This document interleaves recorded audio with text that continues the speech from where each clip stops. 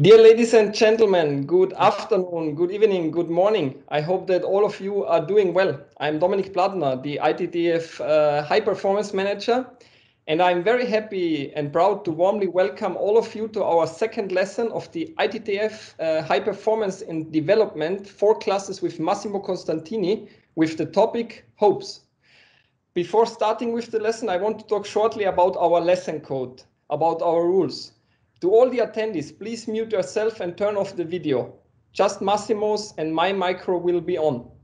Please don't touch anything regarding the recording or our presentation slides. And please leave your questions in the chat. We will try to answer as many as possible in the questions and answer part of the lesson. Thank you very much.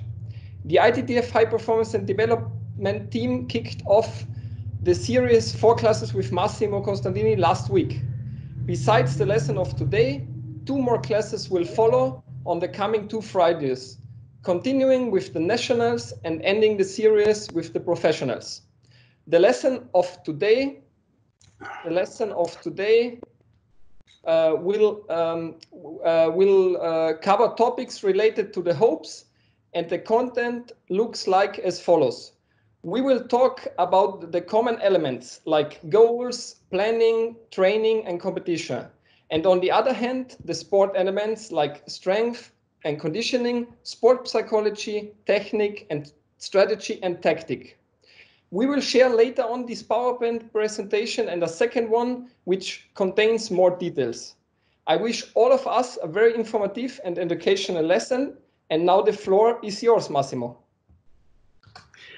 Hello, thank you very much, Dominic. Welcome again to all the attendees. And yes, as Dominic said, today we have this second lesson talking about the hopes. We have a lot of things to discuss with you, to share with you actually. And as usual, we will be very happy at the end to exchange some opinions, or anyway try to reply to your questions if we have time. Today is a little bit longer, I have to say, because as Dominic said, we have many things to talk. So I believe that it's time for how to say. For develop the players. So if last time we have set up how to attract the players when they come to the venue, now it's time to develop their skills. And with this, we try to give you some information regarding the key factors for their development. So normally I like to use a very simple, words to remember what to do. So I have indicated this basic scheme with the 3 W's and one H. So basically is what, is why, when, and how. So when I do the work, normally I like to have, let's say, this small guidance. And to do this, basically, we have 4 elements to make ourselves as a coach and players becoming responsible. So the 4 elements are the goals, planning, training, and competition. So when we have the goals, I think we have to answer the question what. So it's time to set up the goals. The kids are 12 years old, 13 years old. We have to set up goals. So achievable goals, important, technical, fitness, personal, training goals when they train to challenge themselves, explore new skills, and of course the competition goals, either is regional, national, international, and based on results, of course, and ranking, which is also important. It's also time for planning. So the planning is the part that it answers to the question why. Here I've listed, as usual, like last time, a few things. but feel free to fill up with other elements that you maybe in your experience you have in mind. So of course planning, because each goal requires a plan, is essential, is instrumental, necessary. Setting the schedule gives consistency to your work. We will see in future, maybe yes, next week, how can we create a good schedule for those players. Now we are in this phase where we have to develop them, teach them, educate them to many things. So besides the planning, of course, we have the training, and it's time to improve. So we have these kids playing, doing stuff, working on footwork, of course. Now we have to train. To train means to do it better, consistently, try and check, think big, because when you are there, you have to start, thinking your idols, to aim to at some important achievement. Then, of course, training means also hard work, remain humble, and then the last is to to dream. So it is important that the training is there, and continue to give the proper education to these kids, because they have to understand what is super important for them, having a consistent training. So I have prepared a couple of slides regarding the training. One is we call analytics method. And you know very well that we have drills, so we can create many drills. On the analytics methods, we have one side learning and one side repetition. So maybe more pre-arranged drills are very important for them to create that part of let's say yes, confidence, because there is consistency, to create a proper power in their legs when you do footwork. Many things are around, because repetition is it's very important. Then of course you can set up some contextual drills. So you can set up a simple scenario and work on that scenario. Can be, I don't know, just the third ball or the fifth ball or the recovery ball, stepping around and so on. So there are many. Of course, as usual, we have to give time to process. We have to give time to them to, to process the work and understand the validity of the work, of course. So besides the analytics methods, we have the combined method. So it's a mix where you have to have from one side the mindset, and the other side to find the fine tune. Now it's coming a little more detailed, So we can have definitely the pre-arranged drills, but my advice, like many coaches, also in advanced coaching and training, you can create a game-like situation where starting from simple drills can end up in a free rally, for example, or maybe more contextual. So create active or passive or a mixed scenario for the players, where they have to deal and they have to learn different things. And of course, when you have this combined method that comes up to the free rally, we want them to win the point. We want them to create that winning mentality that is necessary for them to compete later on. And again, so we need for this also time to process everything. It's always keep in mind that nothing coming overnight. And then it's time also to compete. So the competition is the fourth element. Well, I give this definition from my side. I said that the activity or condition to confront one's ability with those of others. So I don't like the idea, you know, to be superior or having the supremacy or dominate, prevail. Yes, at the end, the results is like that. I win, you lose. But at the very end is a confrontation of my ability to manage the match, to elaborate strategy. I put handle the pressure. Many players, young kids, they get nervous at the very end and don't know how to handle. So this time is good. The competition is good to help them how to handle. The interaction with the coach, super important now, because you will have it later on when the kids, you know, becoming teenager or adults, national, international, whatever. And of course, again, you know, to dream your future.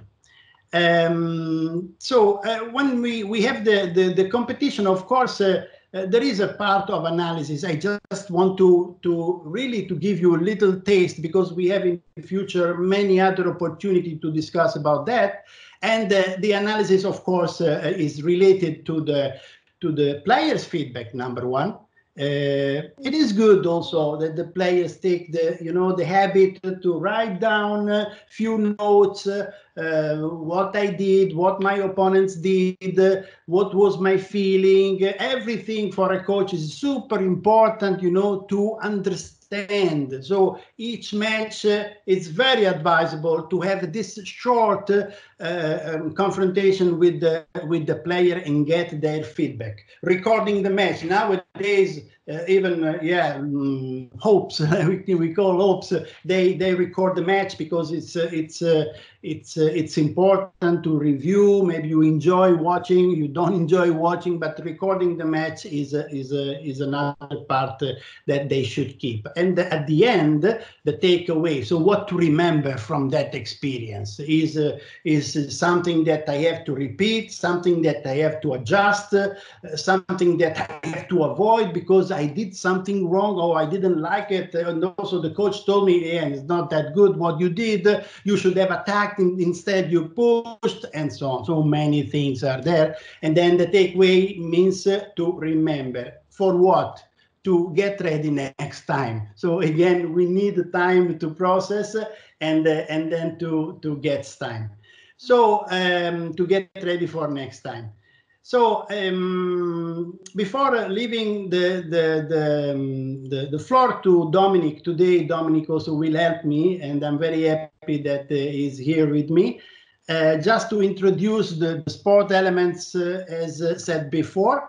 So we have the 4 pillars. I don't want to call now the performance. Eventually will be the performance, but now we are still in development, let's say, stage. So fitness, how important is fitness? Is super important. Technique, of course, sport psychology, and strategy and tactic. So for the moment, I stop here, and Dominic, you can take over and enjoy. Thank you very much, Massimo, for giving us a great overview about the common elements. As Massimo said, now it's time to speak about the sport elements, about the 4 pillars you can see on the slide. And actually, all of them are really very important, and they have to be covered if you want to bring up a successful athlete. I would like to start with the fitness. Especially in the age of the hopes, it is a good timing to build up a solid base. Actually, it is a must do. But how to do it? First of all, when we are talking about fitness, we have to follow a hierarchical order of the planning of a practice. The practice should start with the coordination part, then followed by the speed, strength, anaerobic endurance, and last but not least, the aerobic endurance. So going over to the next slide, we will touch the following topics today regarding fitness: methods for hopes, physical capacities, the warm-up, the cool-down, and the testing. When talking about the methods for the hopes, then it is very important, as for any athlete, but especially for the younger ones, that you have to be aware of who you have in front of you. So check the athletes first. You have to think about the health issues of them. Then think about the body composition, about the abilities. One guy is a little faster, the other slower, more powerful, whatever. And then, of course, the background. Does the guy come from sport? Is the guy talented in a kind of sport, in a special kind of sport? And then it's about to set priorities related to the age and to the gender. And of course, to the needs in table tennis. And one of the most important things is to make the practice attractive by giving them challenges. So going over to the physical capacities, and you can see on the slide, use them or lose them. I like this quote very much because everything is said with these 5 words. If you want to keep the level of your physical capacities, then you have to work on them continuously. Let's start with the aerobic endurance. It's the base for all our activities and the ability to continuously transport oxygen to our organs and working muscles, and also to use it in metabolic processes to efficiently perform work. Due to the reason that the interval of lactate concentration during a table tennis match fluctuates between 0 and 2 millimole, we can easily see that the aerobic endurance is from the highest importance. Going over to the next point, the anaerobic endurance. It is the ability of the organism to use glycogen in anaerobic lactate metabolism and to tolerate biochemical situations that arise as a result. But when we are talking about the endurance activities, the most important thing especially with the hopes is to engage the players, make the endurance practice, I would say, interesting for them. For sure, I give you an example, they will have much more fun when playing soccer or other team sports than doing or going for a continuous run. Especially when working with the hopes, it is very much about the fun engagement. And going over to the next points, the strength and power, speed and coordination and agility and flexibility. And those capacities I would like to address later on a little bit more in details. Last but not least, we have the balance, and the balance is the capacity, or I would say it's an even distribution of weight enabling someone or something to remain upright in a steady position. This is also a very important capacity in table tennis. But as said before, we have to bear in mind that each of the abilities has its best increase of development in a specific age, so in a sensitive phase. I have mentioned that I will talk about the following capacities which are part of the sensitive phases regarding the hopes age more in detail. But keep in mind the other ones shouldn't be neglected. Let's start with the strength and power.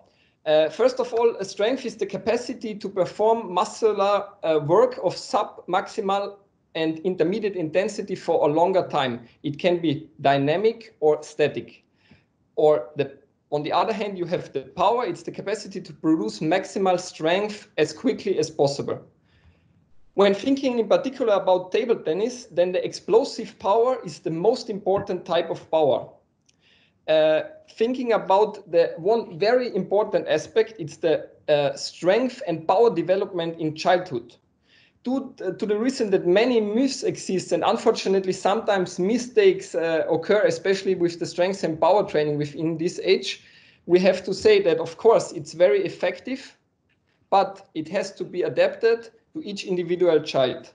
You as a coach must set priorities. Think about, and it's a must do, about the technique. It has to be perfectly performed. And the athlete has to be taught from the beginning on to perform with the right technique. Over to the speed. the speed, as all of us know, table tennis is known as maybe the fastest ball sport game in the world.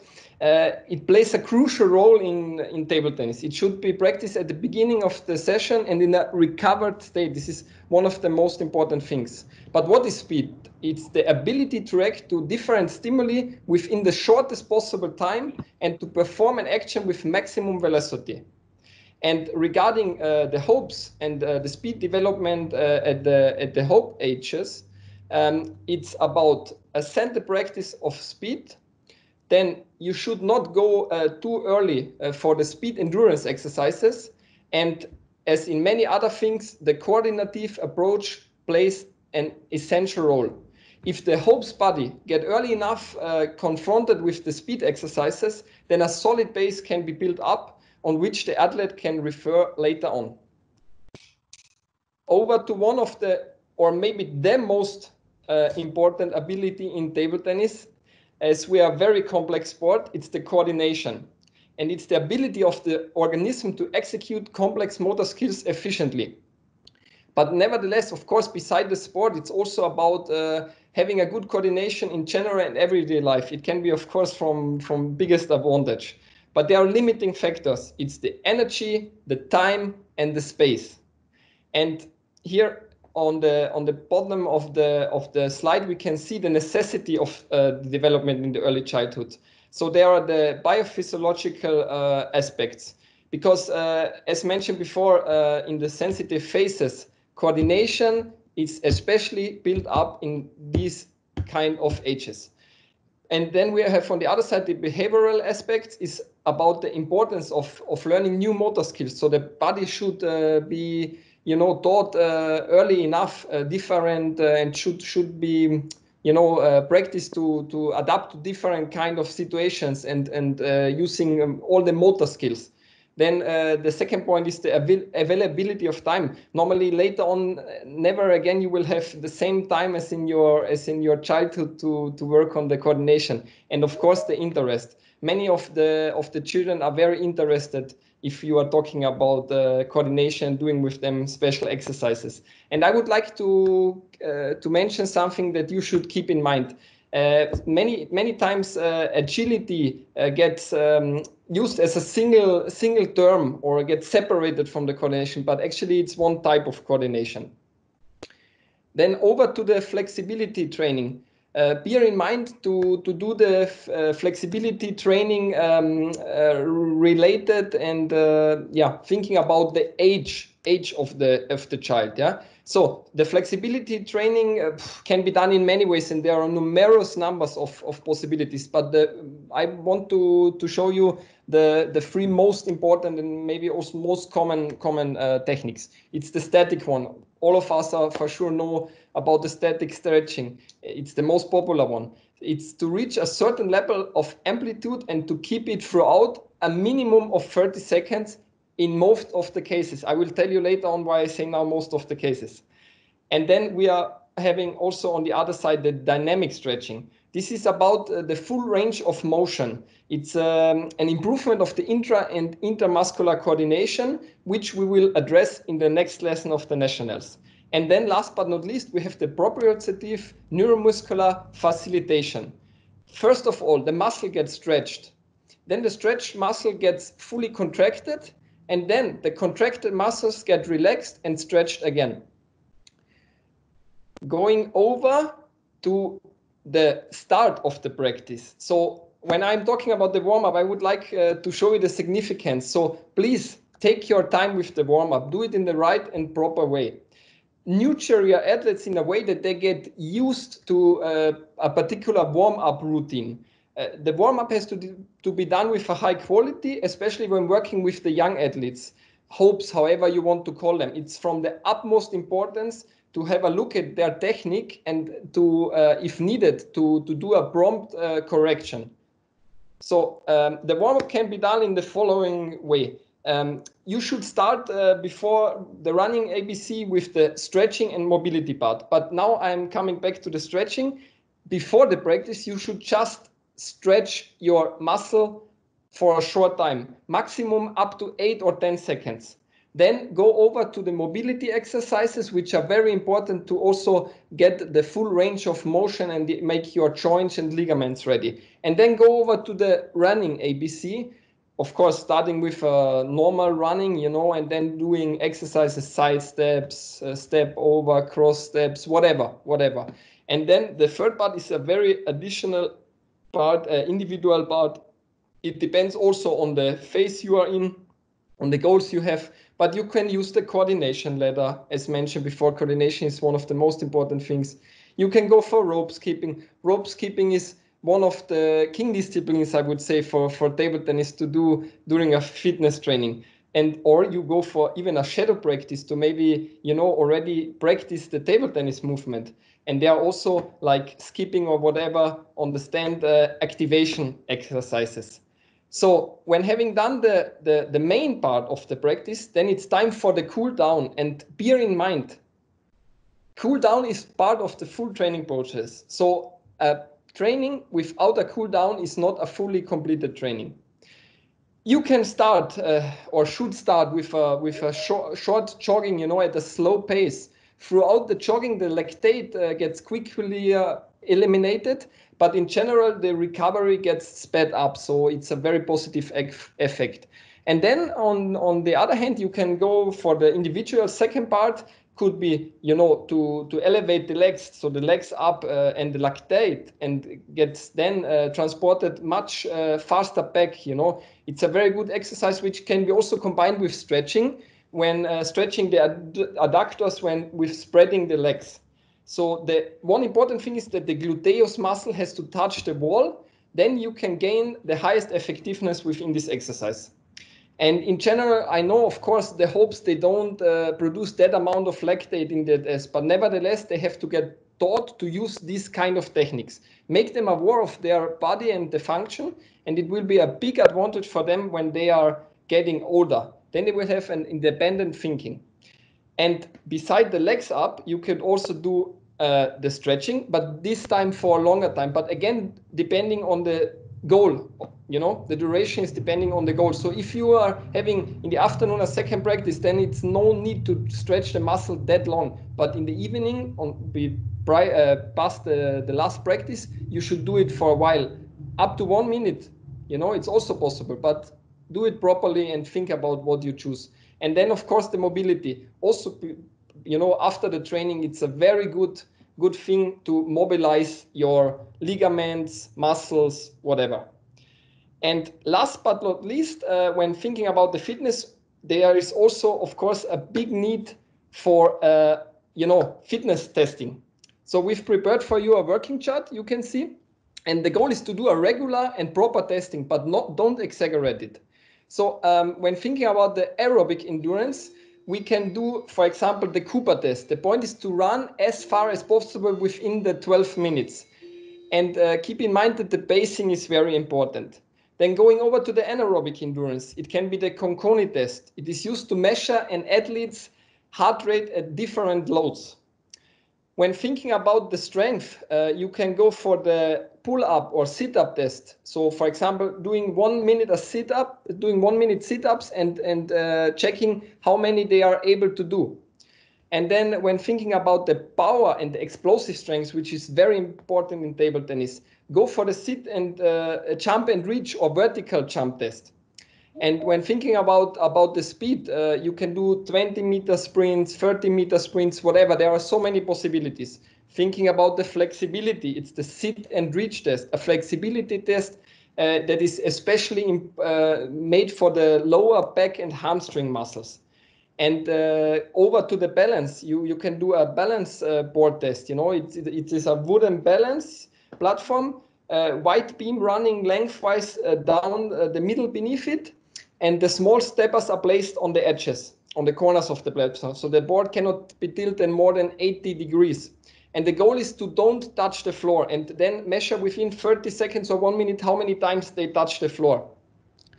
Over to the agility, the very well-known T-test.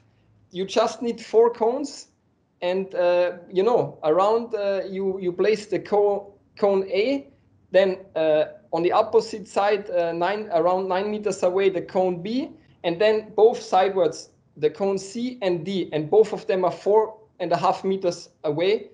And then the athlete has to run from A to B and so on, and then going back to A in the end. And last but not least, as I mentioned before, maybe the supreme test, the skipping rope test, 1 minute of doing skipping rope. So thank you very much. That's all from the fitness side. And again, back to you, Massimo, for the next part. Thank you, Professor Dominic Plattner. It's absolutely great. And I know, guys, this is necessary to learn, to understand, because this is a part that it comes with you all time you do this job. You know, you are a coach, you are taking care of the kids, a group of players, a club, or whatever, a national team, and this is a part that you got to know. You got to know like the quality skills of the players. So when I prepared this class, I wanted to put all the 4 elements that in future will be definitely the elements of the performance, because as I said, I repeat, and I said many times, this is a time to educate them. So what they are doing now, then they learn now, and then they will continue to do in future, and so on. So you give the proper habit to your students, your players, and you will have a very good advantage on this.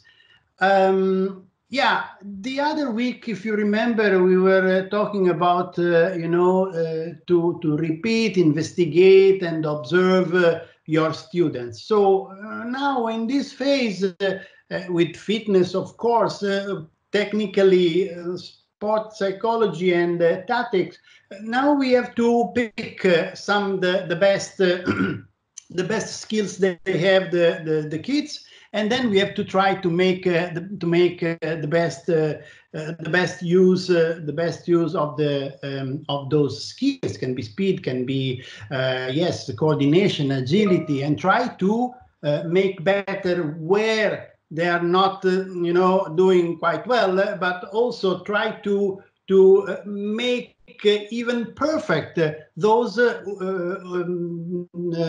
they are doing quite well. So never stop to think how to improve yourself and your kids. So again, the other week we discussed about discipline. This time, of course, we have the same. I have changed a little bit because now they have to learn how to compete. And if the other time we have said that the process is expressed in different ways depending, family, social background, but now in competition scenario, it's actually the same. We have the same table. The other side there is a player with 2 legs, one arm, one racket, back and forth, and so we are really in the same conditions, and so we have other things to be disciplined in, like preparing yourself, how to prepare. Again, don't forget to teach something now to make it as a consolidated habit later on. So prepare yourself, of course, obey the rules, respect yourself, respect your opponent, respect the official, the equipment. We said the other time, the kids, they don't know, maybe they hit the racket on the table or they throw the racket. Okay, now it's time to learn how to compete. Well, this one is also valid when they do training, because also during the training, the players get sometimes too nervous, and then they have to control themselves. Last but not least is the learn to win and to lose. If you remember when I said before the analysis, it was exactly because of this, So you have to understand what happened during the competition, and the learning to win is an ability. Learning to lose is another ability. So to avoid that the players get some excuses, this was an edge, was a net, was this and was that, nothing. We have also to sometimes, not sometimes, most of the times to recognize that our opponents did better than us. That's it. So, and recognizing this, it's strengthening the player. It's giving fortitude, because you give also the honor to the opponents. So it's important to learn how to win and how to lose. Now we go for the technique elements, like we have said before. I have listed some of the elements because this is a journey, let's say, and the journey requires a sort of steps, stages. So the pathway, we know very well what we have to do from a kid coming in the first time in the venue and when it becomes professional. So I indicated a few things important for my point of view: timing, serve, using the body, ball and racket, flick, spin in general, and the counter spin. So I have, how to say, I want to give few explanations regarding this area, because if it's a journey for us, it's also a journey for the player, where they have to go from one place to another place. So timing, I think table tennis is the king of the rhythm. So it is all about timing. I mean, our life is timing. It's running around the clock, actually, and walking, running, doing everything. So table tennis is no exception. Why? Because every move a player makes, they make with the rhythm, right? So they have to follow the ball, they have to coordinate. Dominic was telling before, they have to be fast enough, they have to be consistent, they have to have endurance to do things, and so on. So to me, it's the timing is one of the talent marker. So when I see a player at that age, maybe a little before, but also in that age, that so harmoniously is able to move his body, reaching the ball, having a good coordination, hitting gently the ball, moving gently also the body, and keeping this kind of lightness. I think you have a good talent in the venue. So, well, after the timing, I indicated the serve, of course, is the start, is something that from nothing to something. Recently, I have posted an article on the ITTF regarding the serve and all the interaction. So if you wish to check that article, so here I try to make a quick resume of that. Important that age to explore.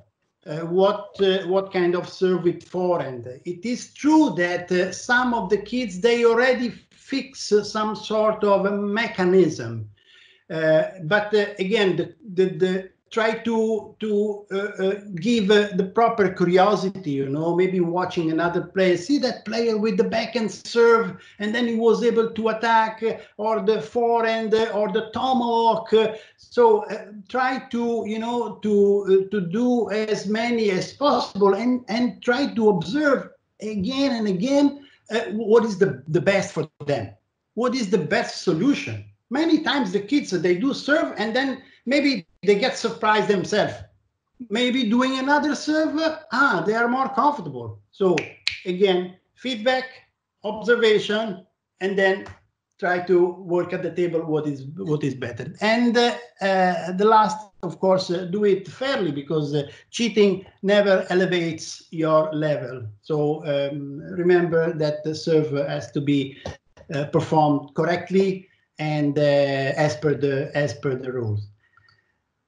I also put using the body, because using the body in the techniques, it's maybe we think that table tennis, many of you maybe thinking that table tennis is a racket, is the arm, is some part of the body. From my point of view, the body is super involved completely. I'm not talking now for the right arm or the free arm, how the free arm is involved in executing and performing strokes, but I want to use my body to do something, even new, you know, move your boundaries. I put because the body is your tool, and then you can fix and expand your skills. You can fix better the balance. Before Dominic was talking about the balance, you remember, and this is crucial, because if the body is not moving properly after hitting the ball, so it's not only a matter of strokes, it's a matter of body, that the body moves, recover, get ready for next. And this is a continuous process, never stop. Back to the timing, you remember. So next, yes, if we have the body, then the ball and the racket are our, I said, weapon, you know. It's a sort of your personal arsenal, let's say. So what we can do with them, so we can do many things. We can explore, we can understand better our skill.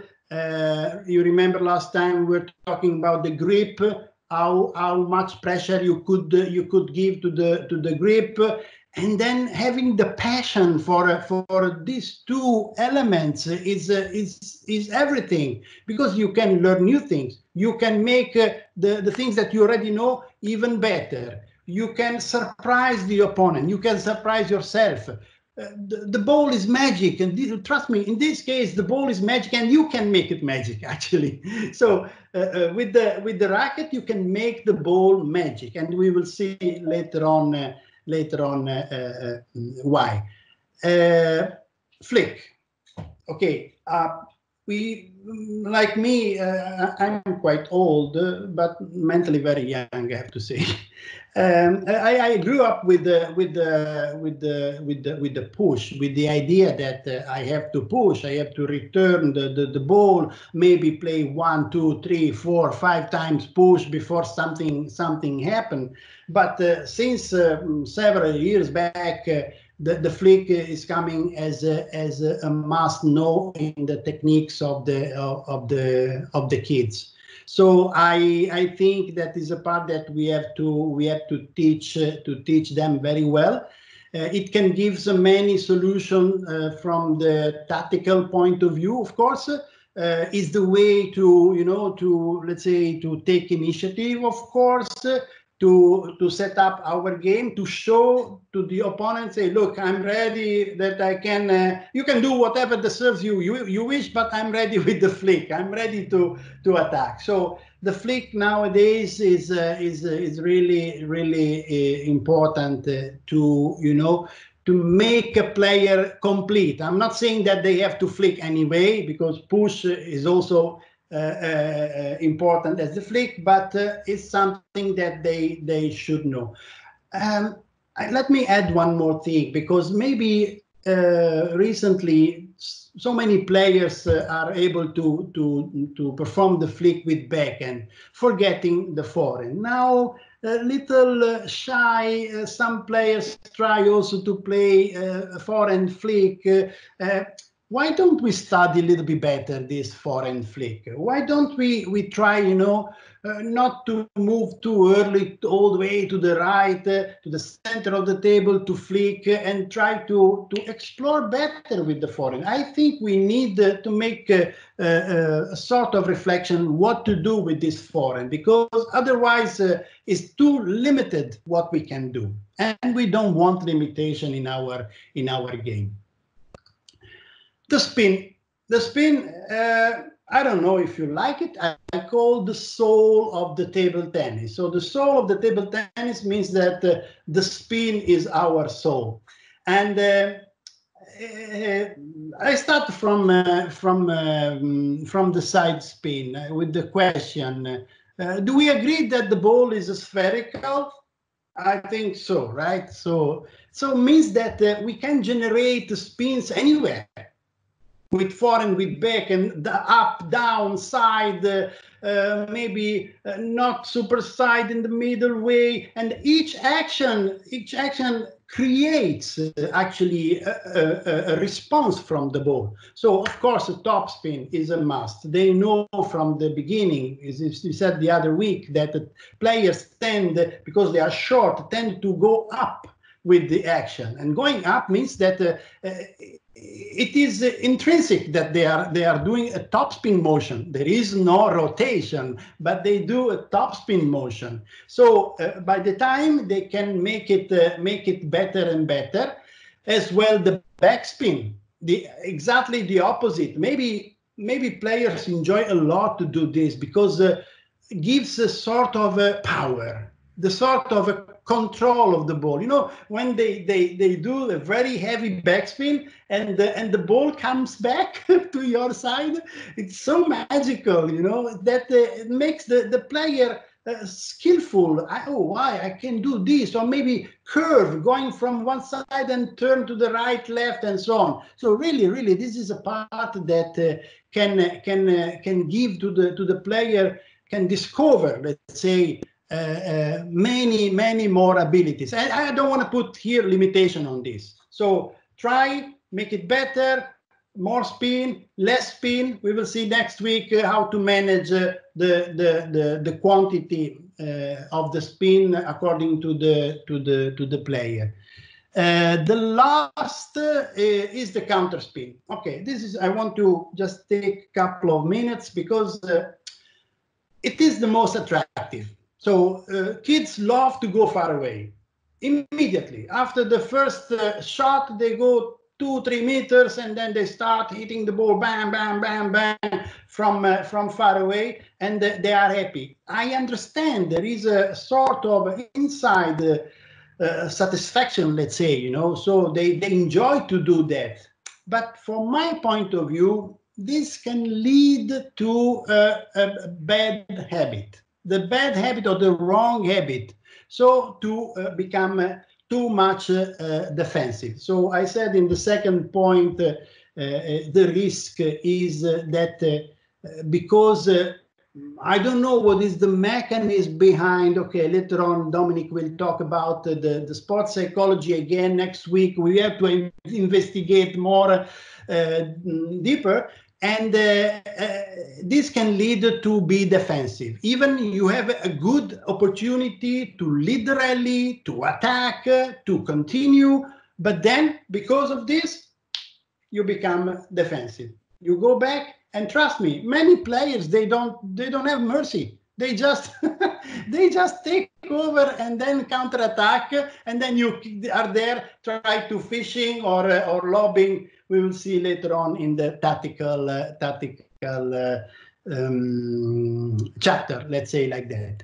So I stop here. I think Dominic is back to you again with the sport psychology, and talk to you later. Thank you very much, Massimo. And yes, we are at the chapter sports psychology. And first of all, we are all aware of this, that it's from the utmost importance to work in this field, you know. And there are very, very much benefits, you know. But you have to bear in mind it is very difficult to measure the result in sports psychology, and therefore it's very much about the subjective level. So let's have a deeper look, you know, on the different fields of the sports psychology. First of all, we have the performance development. All of us want that the athlete performs well, of course, but it's not all about the performance. The second point is the personality development. It's very interesting how the character of a player can change in some situations. Some of the players, they are really calm when they are off the table, but when they enter the field, they get like a beast, I would call it, you know. They show the opponent that they want to win at any cost, you know. But don't forget, sport is also about education for the life. Just think about the respect, I would say, you know, the respect you should have regarding your opponent, you know, or the fair play, or the learning how to win and how it feels when you are losing, you know. And last but not least, the third point is the mental health. This is maybe the most important point when thinking about the general life. It is from the highest importance to be mentally fit. If you aren't mentally fit, then you won't be able to perform on your highest level, on your usual level. I have to say, not even the highest level. It's almost impossible to perform on the usual level. And therefore, the goal of the coach has to nurture the player with a discipline which fits to the high performance sport, you know. But at the same time, it's about you know, it has to be human, you know. So let's have a closer look and focus on the hopes, the so-called the young talented players. What do they have to deal with, you know, when we are thinking about the first of all the physical demands? So many of the hopes of the really talented players, they are already with young ages in training centers, many time on training camps. So the physical demands are very high. They are practicing around 4 to 5 hours a day table tennis. Beside that, doing other stuff, you know, so it's really physically very demanding. Then the second point, the psychological demands. So of course they have to deal already with a lot of pressure, cope with different scenarios, you know. For sure not that easy for them because all is new for them. So they have to be well prepared. And the third point are the social demands. When thinking about, and also having mentioned, you know, that they are not living anymore home with the parents in many cases. It's very much about the distance to the parents, about the distance to the old friends at home, which also doesn't make it, you know, like easier for them in some cases for sure. But also, you know, also in general the social contacts, because when they are practicing all day, normally they just see their table tennis friends, I can say. And so this advice is coming really from my heart. You should start as early as possible with the mental training. Otherwise, all these factors which I mentioned can lead to a sport burnout, you know, etc., other things, you know. But how to avoid all those situations? It's done throughout the help of the sports psychology. And therefore, you have or you should work with a sport psychologist, and this sport psychologist will create individual strategies and techniques, and they will be part of the athlete's toolbox, as it is called, and then you can get the most out of this individuality. So there are different kind of exercises, methods, whatever. I just listed here on this slide 4 of them. It's about the breathing exercises. Start with them to do the, I would say, quite simple abdominal breathing. Take your time, choose a calm place, let them lay down, and then do it for around 5 minutes. Just that they control their breath, you know. And then later on, after 5 minutes, they will see that they found their inner middle, I call it, you know. Then over to the visualization, or also called imagery. This is one of the most important abilities for a sport athlete. And there we have the PET lab model, it's called. The P stands for physical. So you should imagine the relevant physical characteristics. The E stands for the environment. Imagine the environment where you perform. So it can be a stadium or it can be a small hall when they are playing league matches, whatever.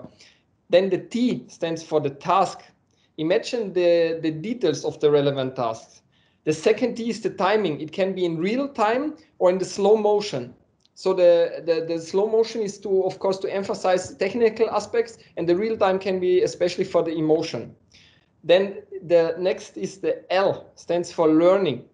Continue, adapt, and refute to match tasks, and demand on your experience level. This is very important. Then the E stands for the emotion, as mentioned before, to feel the situation.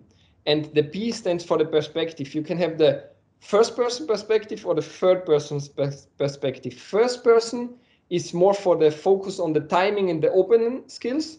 And the third is more about the form and the positioning of the athlete.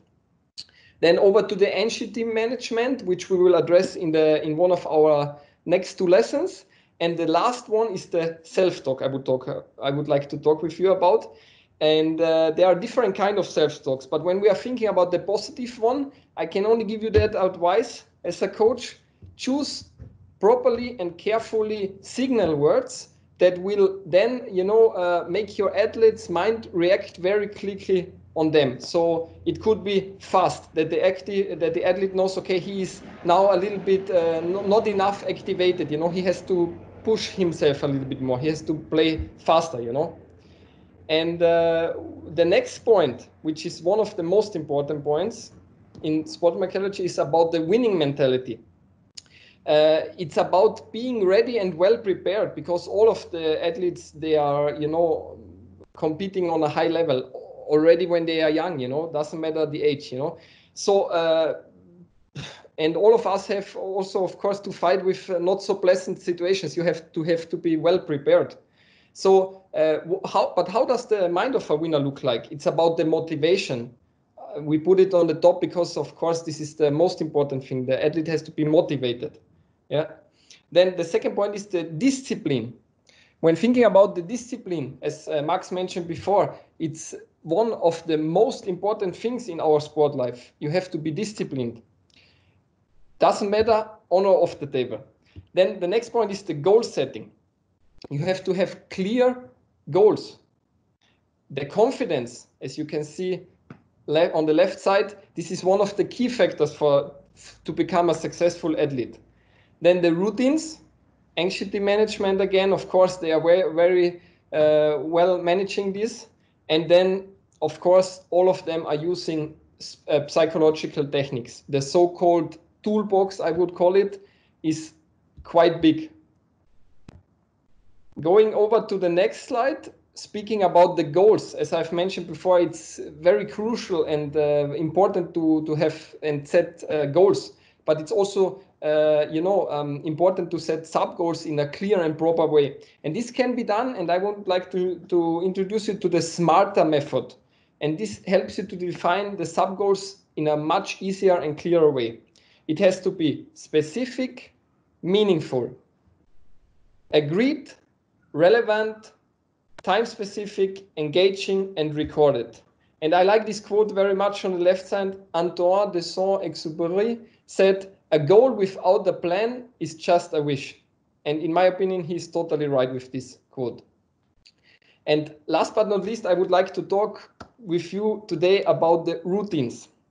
And they can be very useful, I have to say, to keep the focus high, to calm down, and to stay in the athlete's own rhythm. And there are 3 types of routines. Can be the pre-game routines, which can be, for example, listening to music, doing a specific warm-up, searching for a calm place in the hall, whatever. Then the in-game routines, it's maybe, as you saw, or for sure you've seen that so far, that some of the players, they are folding their towels, or they are, running big rounds on the field. So this is all about their routines, or maybe taking a deep breath, bouncing the ball before the serve. And last but not least, we have the post-game routines. It can be a immediate analysis with the coach, or it can be whatever, like also again listening to calming down music. Many things are there, cooling down routines, special routines, and so on. But as all of us are also aware about this, it's sometimes those routines, they may be funny and look funny for other people around the athlete, but the athletes shouldn't put great store by their reactions and think about themselves, because if you want to become a successful athlete, you have to have your routines. And as mentioned before also, it's about to start in general as early as possible with the players or the athletes with the mental preparation, the sport psychology part. So thank you very much. And this is now all from my side regarding the sports psychology part. And pass over to you again, Massimo. Again, great. Thank you very much. And just want to tell you a few things.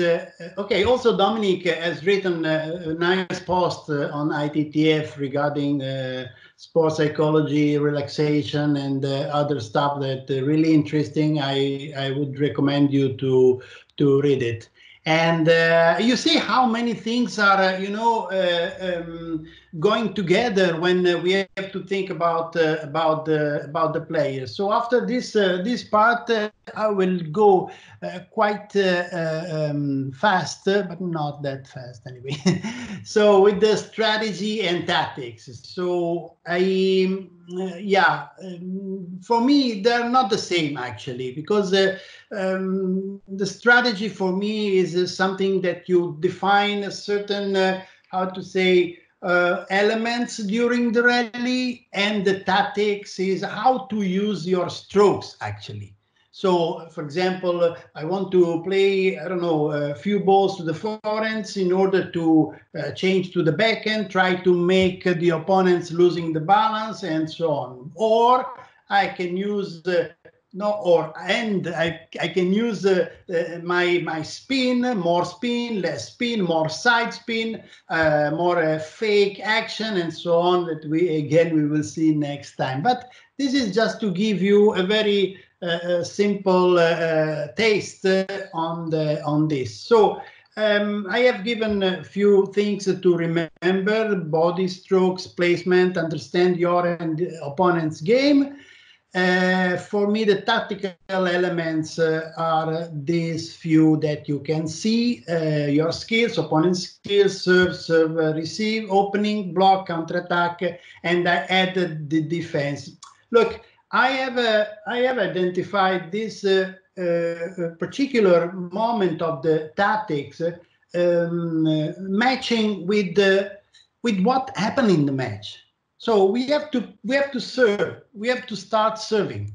So we have to go for the second ball, third ball, fourth ball, and fifth ball. So I connected all of them. I hope you will like it. So your skills is very important. We said very much before how important it is to understand your skill, to cultivate them, to explore more skills, and apply them properly. The opponent skills, this is something that maybe we don't consider much, but the more we play with our opponents, the easier will be to play with them, because we give for granted some skills that normally, we have to think about. But when we play with the player, like I don't know, I give you a very simple example. If I have to play with Arimoto, I know that his serve return he's a flake anyway. So just this to give you the idea. But many other things, players tend to step around immediately with the first ball, going with the right leg in front, or many interactions are there. So learning and observing the opponent's skills is very, very good, especially for you coaches, how to predict certain moves from the opponents, and give proper advice to your kids. The serve, I call it the first ball. Of course, is the way that you set up your game. What to do with the serve. Remember what was good. You win the point the previous set, you win the point 9-9, you win the point because the opponent's push or whatever he did. Remember it. So try to use very good memories, in order to remember what was good and what was not good.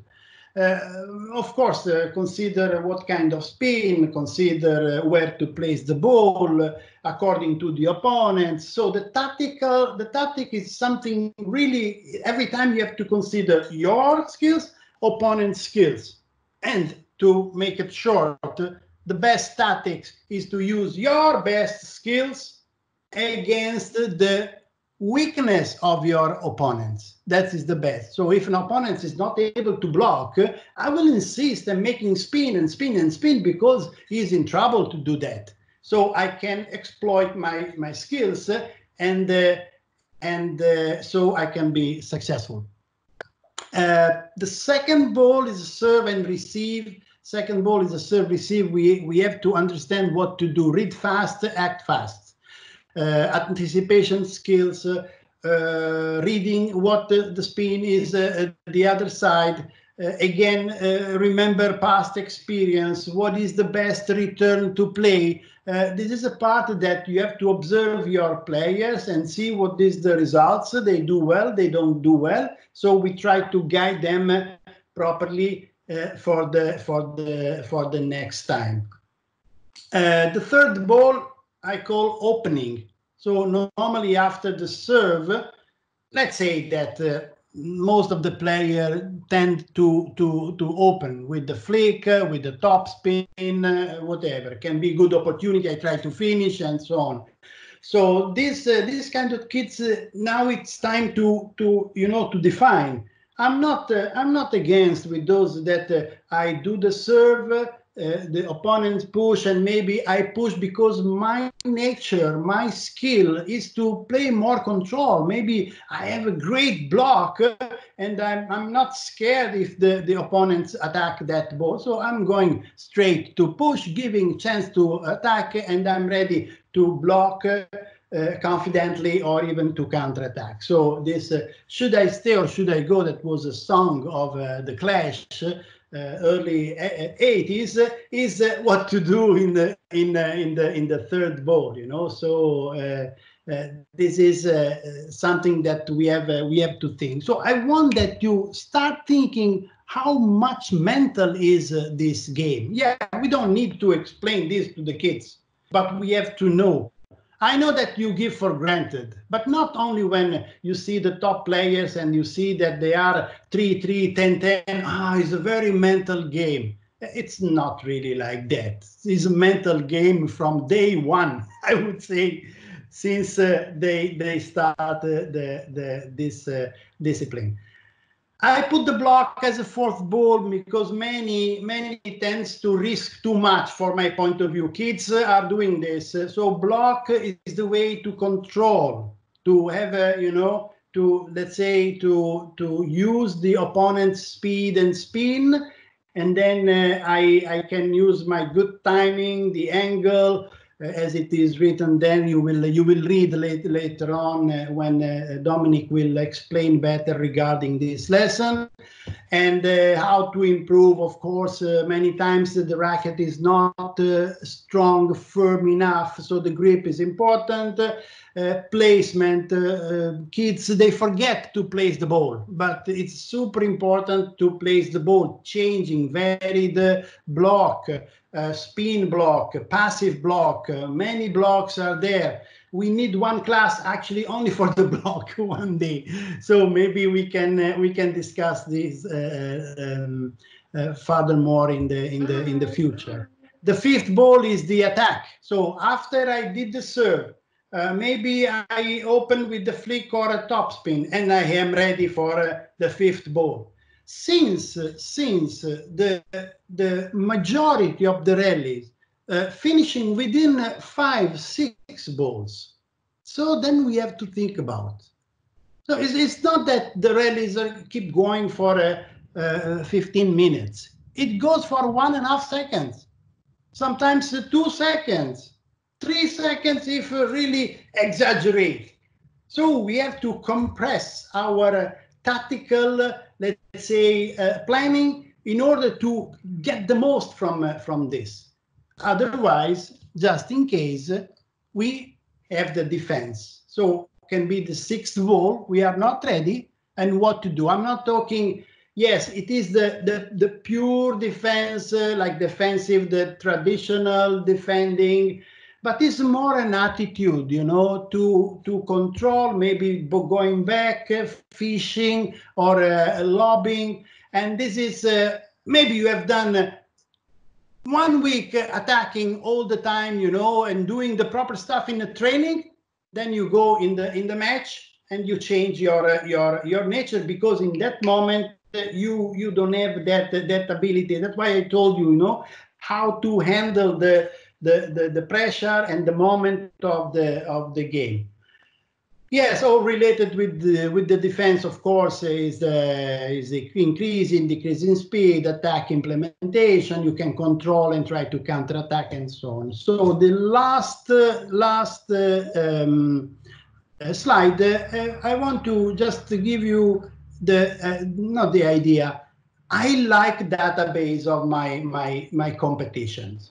So I just put this simple example, you know, with the name of opponents, myself, that were in Tokyo during the Olympic Games in the final, and you win 4-3. So I'm a silver medalist. Unfortunately, you are a gold medalist.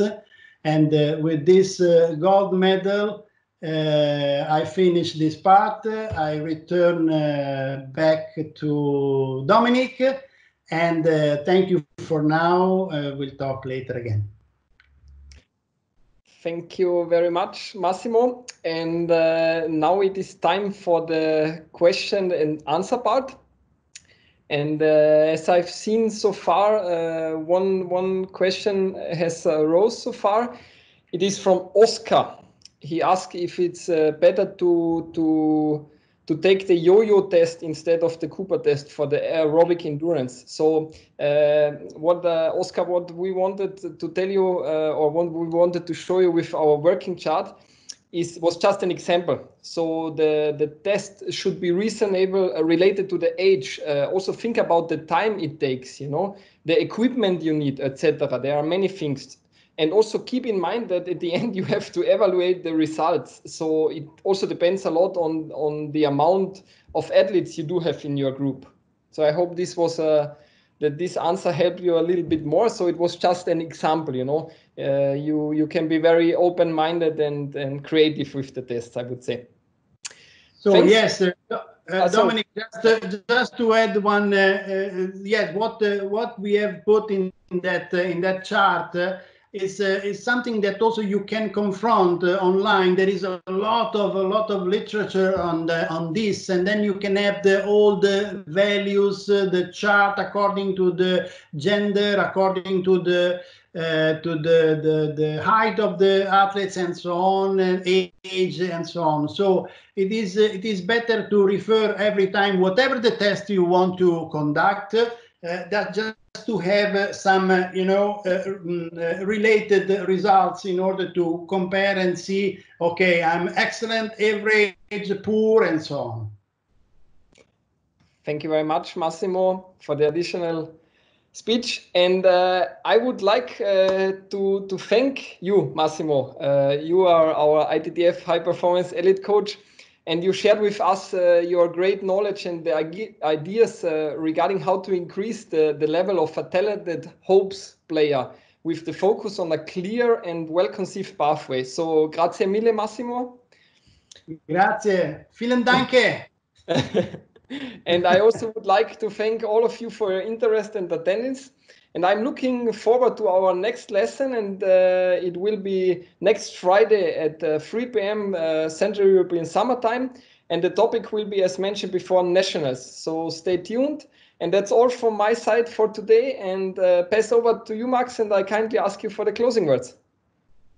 Yeah, thank you, Dominic. I hope you enjoyed our time here. Try to give you the best knowledge. I would call the rendezvous with the knowledge. And we are preparing the next class for this